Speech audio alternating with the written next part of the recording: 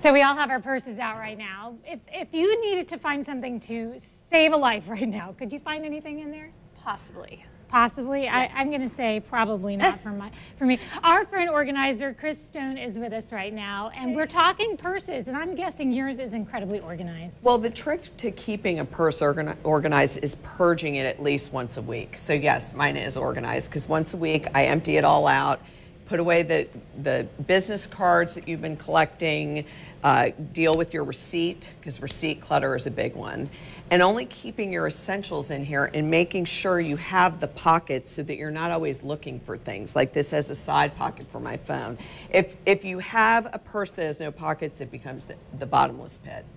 Okay, so which describes my purse almost. This is a big purse, and yes. I carry actually another bag along with this that looks like this, but I think mine is worse than yours. But let's take a look at. I don't know. Oh, maybe not. It's pretty bad. I don't know if we're able to kind of show without everything falling out. But I mean, I've got a koozie, I've got gum, I've got my wallet, and you just mentioned business cards. Yes. I'm really embarrassed to show this. But that's why purging every week is important, because people do collect things throughout the week and they don't need anything in their bag but their essentials. So if once a week you purge it and get out all the things that you really don't need that aren't your essentials, it'll be easier and lighter to carry. You know, if I could share one tip, and I'm certainly not qualified as an organizer, but I can just tell you one thing that has worked for me lately, finding my keys. Have you seen these lately in the store? Oh, I love I have one. Okay, because you can feel it, it's a pom-pom, so that's about the only thing I can get to quickly in my purse, but other than that, I've got, maybe it's just too tight, do you think? Well, I think it's the opening isn't big enough and you have a lot of items, so you might need a little bit bigger bag so you're not always trying to find stuff. I mean, really just pick out what your true essentials are. You know, I mean, I have a notepad that I keep with a pen, my hand sanitizer. You know, you keep your mints, but you don't need to keep everything in the kitchen sink in your bag. Try to get travel sizes of things so that you don't have large items. that's smart.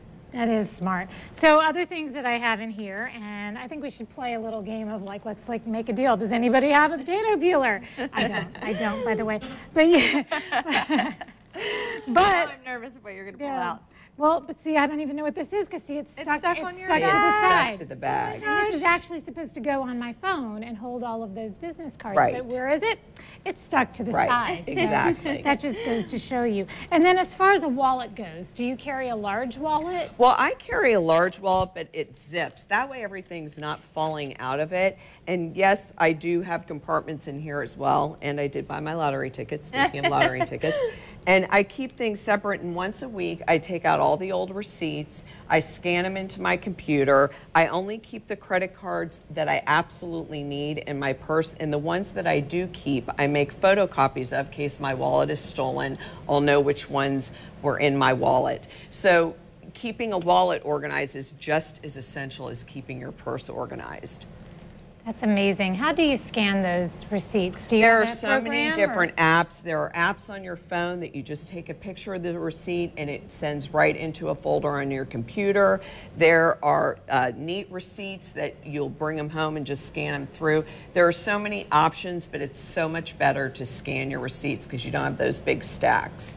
You're just an amazing. I've never thought of that. She's amazing. She is. I mean, I just knew that you would be able to pull. I had no idea your wallet itself, though, would be as organized as all that. Yes. Too. Now, can we hire you once a week to come organize our Sure, purses for why us? not? Just, if somebody would like, though, to reach out to Chris through Neatly Design, you have a beautiful Instagram page, a beautiful blog, and we are linking to it so everybody can easily access that at rivercitylivetv.com, and you click on the As Seen on RCL tab.